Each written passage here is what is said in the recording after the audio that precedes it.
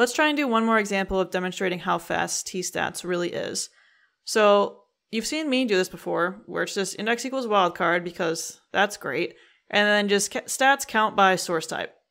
If we run this, and I'm going to put it in fast mode to try and help it out, and search over all time, click the search button again to get a fresh count. Let's see how long this took to run. And I don't have that much data in here, so just remember that. 2.832 seconds.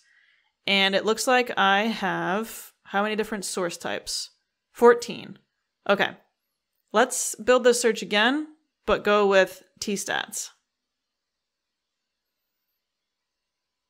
So it's got to be the first in the command, and I will do tstats.